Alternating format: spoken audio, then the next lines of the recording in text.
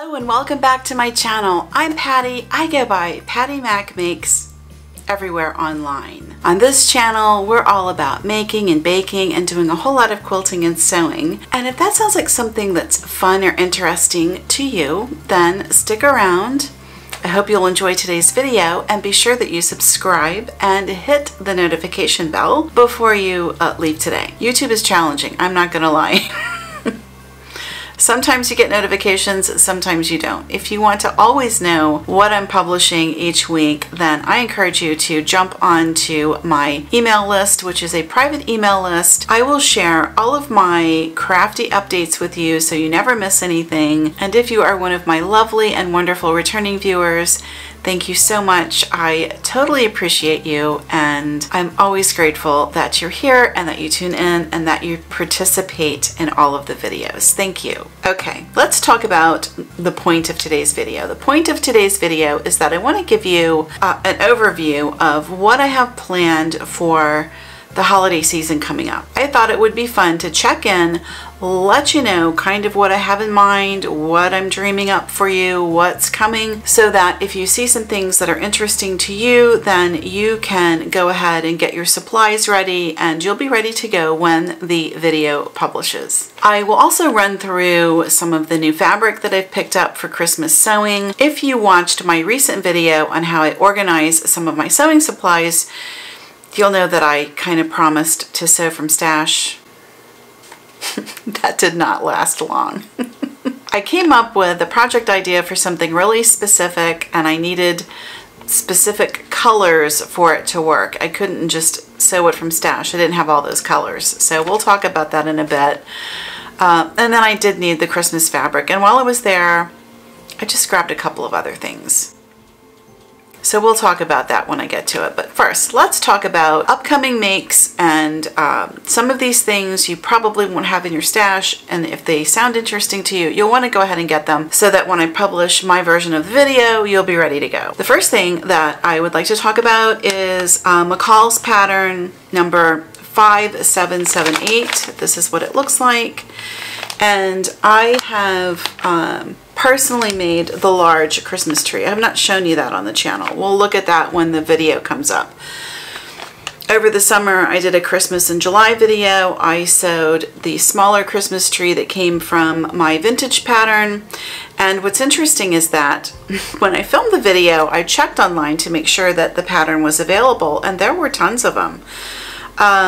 Now, not so much. I had a viewer who contacted me to let me know that she couldn't find it. So I don't know if it's available anymore, but this McCalls pattern is still in the stores. So you can still get a hold of this. And we will be sewing the small Christmas tree. So be looking for that. It is a little different from the vintage pattern that I shared this summer. It's kind of the same, but it's different, you know. But we'll be making that little tree. And then we'll also be making a couple of Christmas stockings. I'm going to have my own twist on the stocking because I feel like there's already 101,000 Christmas stocking videos on YouTube. And I try to make things that are just a little bit different for you so you're not just watching the same project over and over again. Because honestly, if you can already watch somebody else's video that's made, why would you watch mine? Right, so let me show you what I have in mind. To make the Christmas stockings that I have planned for you, you'll either want jelly rolls or you will want to have your quilting rollers and rotary blades ready to go. And we will cut strips and make our own fabric to make our stocking. So what we'll do is we'll basically sew our own fabric and cut the stocking from that. And I wound up using flannel for mine because it's really soft and I have a bunch of it in stash and I wanted to use stash where I could. It is stabilized, and when I make the actual video we'll talk about that. This one I used also as a swatch for my walking foot, and if you want to learn more about the walking foot before we jump into the videos for Christmas, I did just release a new tutorial on that and I will link to it. I highly recommend getting your walking foot ready because we're going to use it. And you can see all of the fun that you can have with a walking foot. So it's kind of a simulation on a free motion quilt. It's not, but it's not just doing your standard straight line quilting. So get ready for that. We'll play with that. And stockings generally will have like a fuzzy top to them or some kind of other top. And I'm going to attempt faux fur. So we'll see how that goes. I'm kind of hopeful about it. I think it's going to be cute. I mean, look at how that goes. I mean, isn't that cute? And I'll just tell you right now, it's going to be a glue gun project because sewing a faux fur, that is a whole other thing. And, you know, I want this to be a really easy stocking. So we're just going to have a little fun with the glue gun. If you don't have any of this in stash, make sure that when you get your faux fur that the shades of the fur match the print. I have a couple of items of faux fur in my stash, and the other one was more of a brown warm tone, and I love that particular look of the fur, but it didn't work well with my bears. So I found this one in my super deep stash. I've had this like 20 years. I'm not kidding. Well, probably longer. Probably closer to 25 or 30.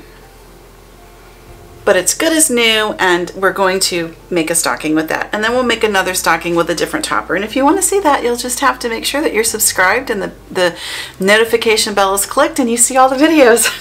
Okay, stockings. Stockings and Christmas trees. Okay, get that pattern. The next item that I would like to make for the Christmas season, they're called prayer quilts. And I saw this on the Shabby Fabrics channel, and I just loved them. I thought they were so sweet.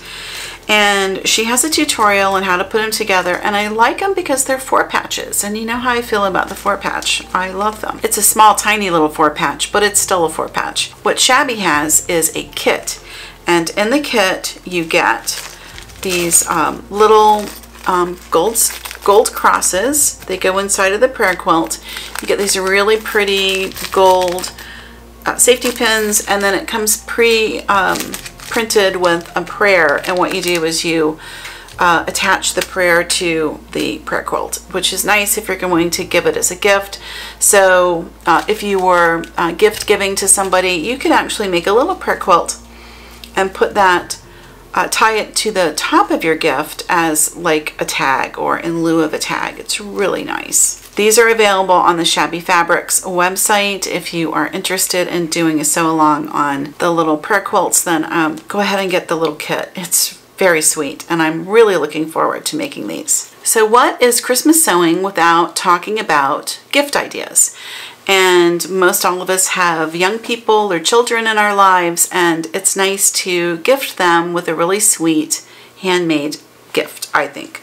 Handmade present. I'm sure that most all of us have young people or children in our lives, and I think it's always nice to include a really sweet handmade gift for them.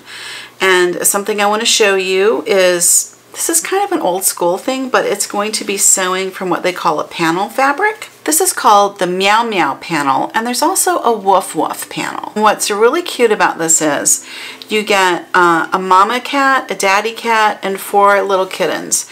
And on the dog, the Woof Woof panel, you get a mama dog, a daddy dog, and 4 puppies. And they're adorable. I will tell you that when I do my version of this project, I'm going to stabilize, because there were some issues with them being just a little too floppy because the fabric is very soft. It's beautiful fabric. I think it's a Moda. Yes, it is.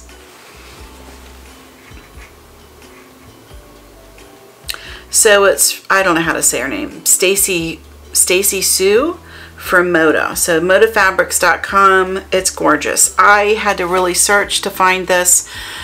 I found it on pineapplefabrics.com. Hopefully she still has some. I don't know if they're being reprinted or what's going on, but if you would like to sew this, I think it's darling. And just to give you a heads up, these little, the little kittens and the puppies, I mean, you could make just the kittens and puppies and put them in a stocking, which I think would be absolutely precious. So you don't have to just pair the kittens with the larger pillows. You could actually get several little gift ideas out of this. So that's coming. I love sewing little zippered bags, and I have been wanting to get tutorials on the channel for you making these really fun little bags, and I'm finally going to put one up for you because I think that it's a really great little Christmas gift. Here's one that I made. I will tell you, this is a little small. I went with a larger size for what we're going to use on the channel, but just to give you an idea, this is what it's going to look like. So it's just a cute little zippered pouch. It's lined, and I'm going to show you how to do it. It's not bad. And I just used regular quilting cotton. This is some cheap stuff. I literally got at Walmart. I just self-quilted it, and we'll do that on the channel. That's another walking foot project, so you are going to want to obtain that walking foot and get comfortable with it. We'll get lots of practice with it on these Christmas projects, but this adorable little zippered pouch is coming, and I will have a printable pattern for you on my website, so that's coming up. For this one, you would want to have just plenty of quilting cotton in your choice, the little zippers, and you will want quilt batting. And I just used the regular 80/20 quilt batting for this. I mentioned earlier about the faux fur coming from the deep stash. Not to be confused with the deep state. Completely different. The deep stash. So this is stash that I've had like going back to late 80s, early 90s. So it's been around for a long time, and I found it when I started sewing again a couple of years back, and I knew I had some Christmas things out there, and I decided that, okay, this is the year we're going to go out and see what's out there and cut into some of that now, and I'll show you what we're going to use. I have over 2 yards of this, and it's pre-quilted, and look at this. Isn't that cute?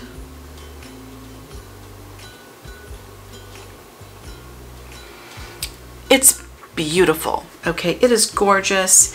It is just the quality of the older fabrics. I cannot stress to you how beautiful it is. And I've been holding on to it, but we're going to cut into it this year. And I'll tell you what I'm going to do. I'm going to use the pre-quilted in a Christmas stocking project, and also I'm going to make those placemats again. I shared placemats with you this summer where we did quilt binding. We're going to do those again, and I can't wait because this is going to be really pretty on the table. So we'll do a set with the quilted Christmas placemats and updated napkins, cloth napkins. So if you want to practice doing those mitered corners, this will be a great time to do it. And it's going to be really pretty. It'll look beautiful on your table. I do hope that you'll have family over. I know that for some of my California viewers, Christmas is not looking all that merry and bright for you, so I am so sorry. I want you to know that I am really praying for you daily. I have friends out there. I have a lot of viewers out there, and I know it's hard. And you're not forgotten by the rest of us. That's all I can say. So when I found that pre-quilted fabric in my deep stash, I was like, I wonder if I can find anything else about it. So I wound up looking it up, and what I learned from reading the selvage edge on that fabric was that it was by Leslie Beck. So I searched Leslie Beck online, and I found a bunch of stuff. It was all on Etsy and eBay, and I found a beautiful panel print. It's gorgeous. And we're going to make this for the door. Isn't that pretty? And then on the back, it's got another one that's like a wall quilt. So maybe we'll make that one next year. But for this year, we're going to do the smaller wall hanging, and we're going to put it on the door. It'll be like a door quilt. So stay tuned for that. If you can find panel prints, grab a couple because they're really beautiful. This one is called 'Tis the Season by Leslie Beck. And there are several sellers on Etsy that have these in stock, and I mean, it's beautiful. Color in this fabric is an exact match to the color on my pre-quilted fabric that I had in my deep stash. So the older stuff really wears well. And you know, while I was nosing around, I found this, and if you're one of the older viewers on the channel, you'll remember these. I remember them clearly when everybody wore those little holiday vests, and they were big at Christmas. It's kind of pre-ugly Christmas sweater, but we never thought of our Christmas sweaters as being ugly. You know, that's kind of a new thing. This is like a vest, and I don't know that I'm going to necessarily like make it as a vest, but it has beautiful panels, and I thought, you know, I could do applique or something. So I don't know that I'll sew it this season, but I have it, and we'll just see where that goes. But for what I can tell you for sure is the pre-quilted Christmas is going to get sewn, and that wall, small wall quilt is going to get made. So if you can find a panel print in Christmas fabric that you like, go ahead and grab that, and we can sew those together. And I'll show you how I figured out a super easy way to craft a small sleeve where you can hang your wall hangings, and we'll get into that. I'm looking at my list so that I don't miss anything, and I will tell you that I am going to try out doing a live sew along with you. I've never done anything like that. I don't know how it's going to go, but I'm going to try it, and I currently have it scheduled for Saturday, December the 12th. And what I would like to do is to get together and sew the Christmas tree napkins, and that was also a project I did for Christmas in July. I love those. I hope that you love them as well. And we could do a live sew along of those together, which I think would be fun. I would say that I will be playing Christmas music, but I can't play Christmas music because if I do, I will get what's called a copyright strike from YouTube, which is a very serious thing, and I could lose my channel. So you play Christmas music where you are, and I'll just sew in silence. So we'll do the live sew along. I've also got on here that I'm going to share a cookie recipe with you. I haven't been doing a lot of recipes, and I know a lot of people signed up to follow me for recipe content, and I'm sorry I haven't been adding those in, but most people seem to be following along for the quilting and sewing, and so that's what I'm doubling down on at this point. But I thought it would be fun to bake Christmas cookies, and I have that scheduled for the 19th. I don't know if I'm going to do that live. I probably won't do that live. To be honest, I don't like the quality of my live videos. The picture quality is not where I want it to be, so I don't do a lot of those for that reason. Okay, and then I have on my list that I want to do like a holiday vlog with you, so I'll probably like go out and look at Christmas lights. Maybe we'll go to the nursery or something, the plant nursery, and look at Christmas trees, you know, that type of thing. Something light and enjoyable. That's what I have in mind. The last thing on the list that I will share with you today is right after Christmas, I'm planning a Harry Potter inspired project. So after Christmas is over, that first weekend following Christmas, they always do, I think it's on Family, well, they don't call it Family Channel anymore. I don't know what they call it. Back in the days of Joann, I used to work in television production, and we did ad spots for a lot of the local channels. One of them was Family Channel anyway, but they're not Family Channel anymore. They're like the anti-Family Channel at this point.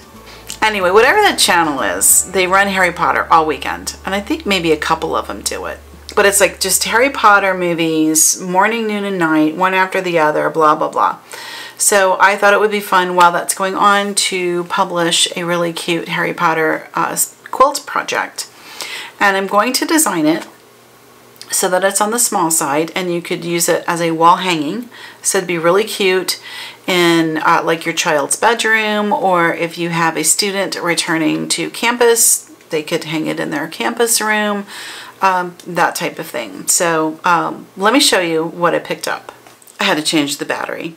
Okay, so if this looks different or something, that's why. The batteries don't last long.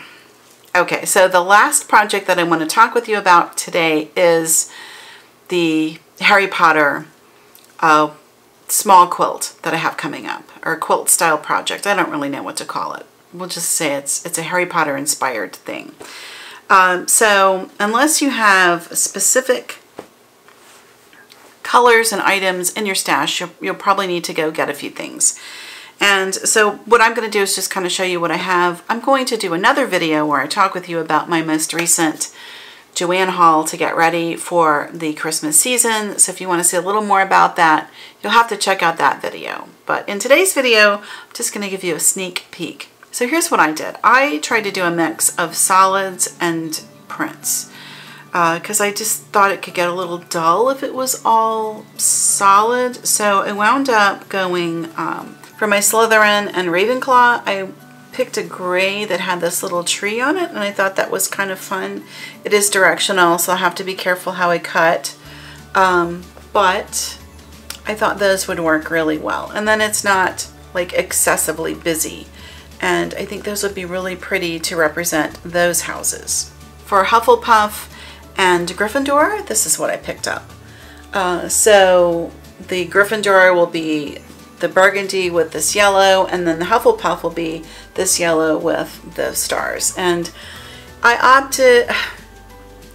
considered doing a solid black, and then I thought that's not very Hufflepuffy because I'm a Hufflepuff, and I know all about being Hufflepuff, and the stars really worked better. So I did opt for the black with the stars. So that's going to be what goes with that. And for these, all of this part of the project, I got half a yard of each cut. So that will be plenty. And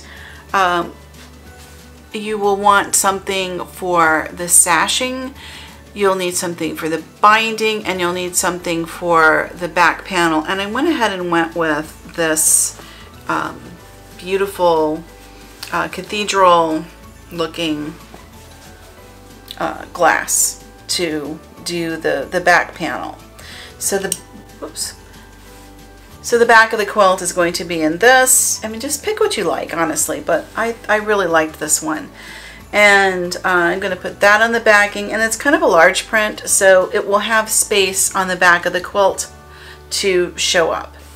And it may also wind up being the sashing. I haven't decided yet. I won't know. There's enough here. This one I wound up getting a full yard. Yeah, a full yard. So I should have enough here that I could cut for the sashing as well. I haven't decided what I'm doing for the binding yet. The binding might be a solid. If I had enough, I would love to do this as my binding. I think that would be really pretty. So I think there'll be plenty for that. So I did half yard cuts on all of the house colors, and a full yard on what I want to do for the backing panel. So you'll need to plan ahead a little bit, and you know, if you have a person in your home that loves Harry Potter, you know, maybe let them help you pick out, because if they're a particular house, they might want something a little more special than just the, you know, the more plain that I selected for this part.